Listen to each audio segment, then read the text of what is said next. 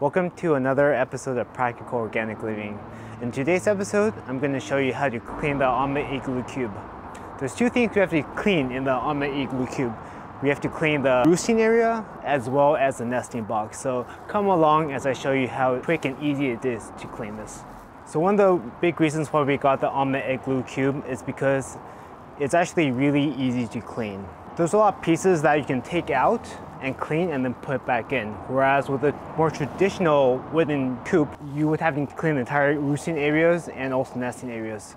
So the reason why you have to clean the roosting bar, even though there are holes for the chicken poop to fall through, is because they don't always poop through the holes.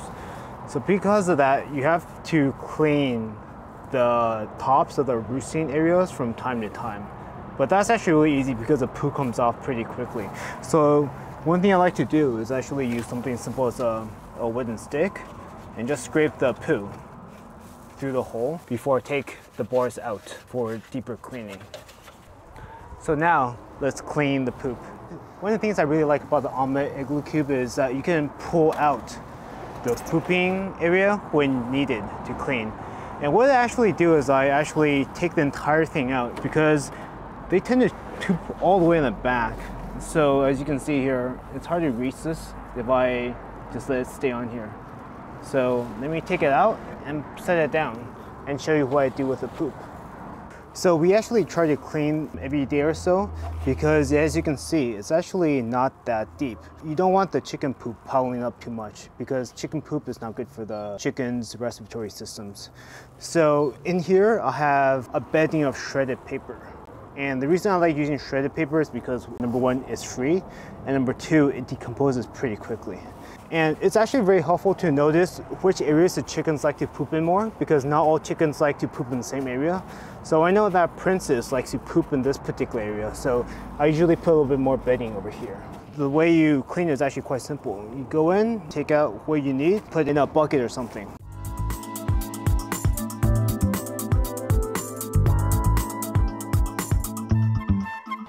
So, in about 30 seconds, I've cleaned what I need to clean, and they will produce about this much poop and bedding a day for 3 chickens. And one tip I have for you is when you're about to clean the roosting bar, don't put the poop tray back in because the chickens will actually jump up and go inside and trample around the pooping tray, which is not what you want. Taking this out is actually pretty easy. So Omlet made it pretty easy to just lift it. You may want to angle a little bit and just take it out like that. And as you can see, there's some dry poop stains all around the roosting bar because not all the poop fell in between the holes. So what I'm gonna do now is to actually just hose it down.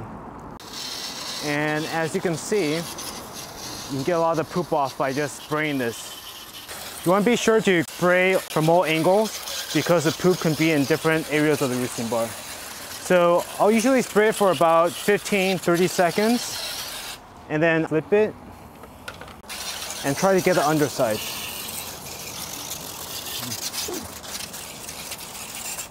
And now we'll let the roosting rack dry out for a couple of minutes before we put it back in the coop.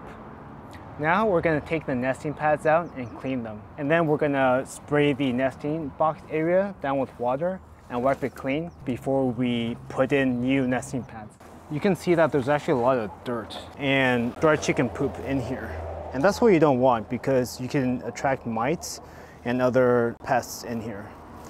So to clean this is actually really easy. All you have to do is take your hose and I'm just gonna wash it like so. And there's holes in the nesting box, so you can see that the dirt will actually drain through the holes.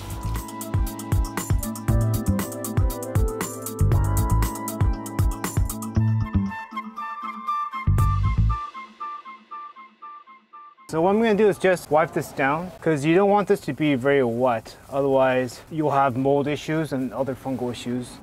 All right, it's been a few minutes, so the nesting area is dry enough. So we'll put the clean nesting pads down here.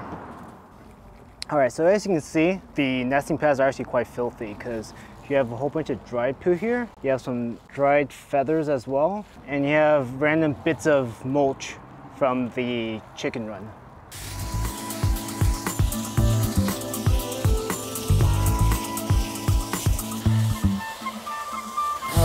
think this is good.